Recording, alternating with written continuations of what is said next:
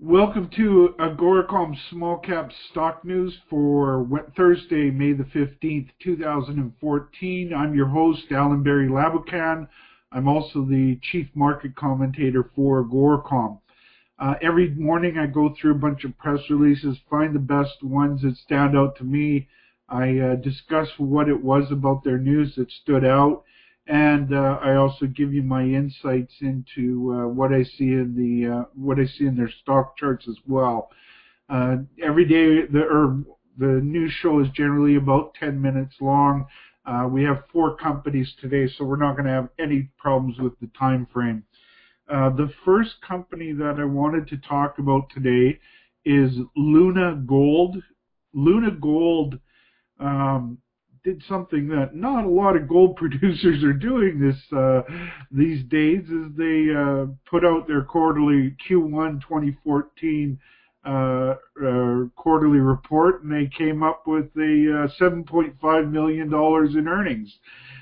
These days, a lot because of the lower price of gold, a lot of companies are coming in with losses, and these guys are producing their gold at around an all-in cost of $921 per ounce. So there's a healthy margin in there for them, and they've got cash balance is growing. They've got ounces of gold in the that still remain to be sold, and they're in a good they've got a good cash working capital. Company's in good shape for a small producer that's growing. I like what I see there. Luna's stock today is up 2 cents on 81,000 shares traded hands. Last at $1.09 per share.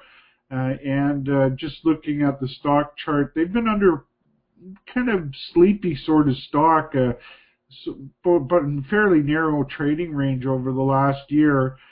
They are trading near the bottom end of that trading range, so these are the kinds of stocks that I tend to take a close look at, and we'll be considering this one for the best of the best in weekly news show, or best of the best stock picks of the week show later this week.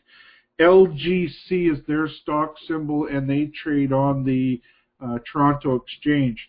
Next up is BSM Technologies.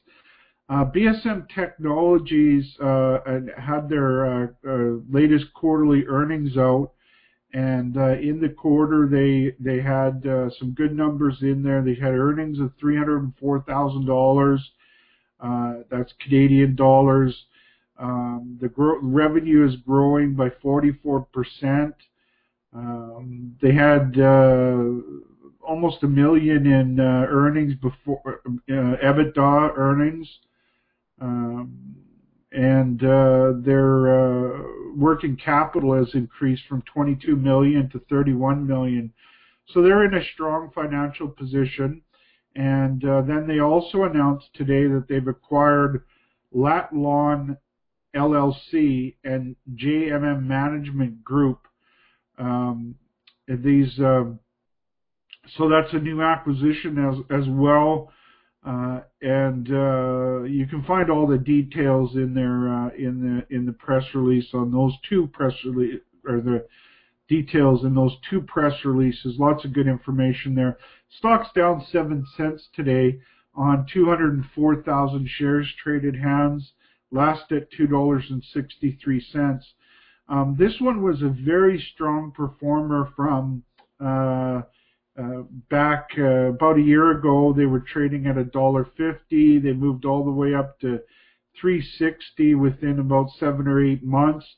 They've given back some of those gains, but lately they've been creating sort of a perfect cup type formation in their stock chart. And I don't think the right side of that cup has finished its formation yet. So it still has some ways to go before it goes creates a handle. But this is a very bullish pattern. I like this one a lot. I think I'll be talking about this one on tomorrow's the best stock picks of the week show. GPS is their stock symbol. They trade on the Venture Exchange. Next up is, forgot to turn the phone off before I started the show. Sorry about that, folks. The next company up is Microbix. And Microbix had their quarterly earnings out, and they had some good numbers in there. They had a growth in revenue, some good across the board, good numbers. They're spending a fair amount of money on their R&D. Expenses have gone up or have come down, which is always a good sign. They've got a fair amount of cash.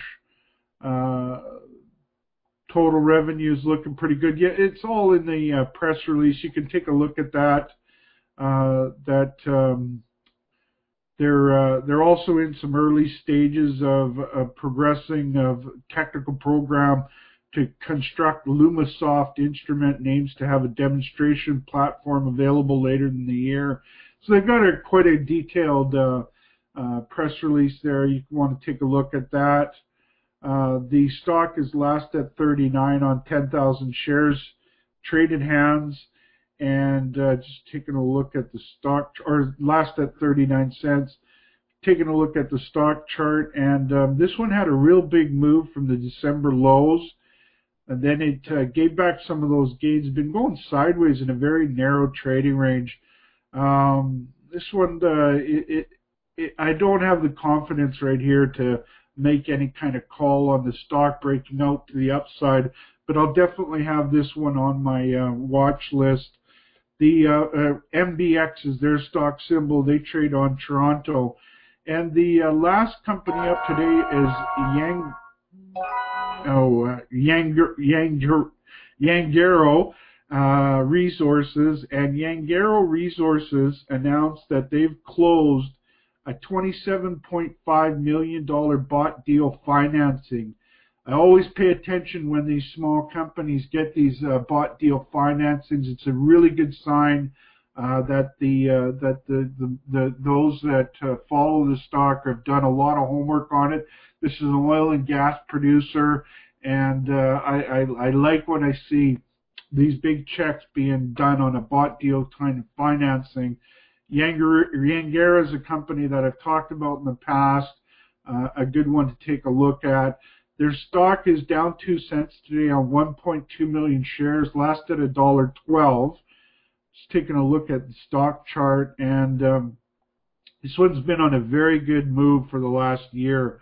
Sort of your classic bullish trend, higher highs, higher lows. I like this one a lot. I picked it in the past. It's done very good as a pick. YGR is their stock symbol. They trade on the Venture Exchange. So that's a wrap on the news for today. Before making any investment decisions, it's important for you to do your homework and speak with your financial advisors. And join us for our news show Tuesday through Thursday on the front page of AGORACOM. Right, you'll see a video player there. And also, you can find our work on blog.agoracom.com and on my website at allenberryreports.com as well. On that note, you have a great day, and we will talk to you soon.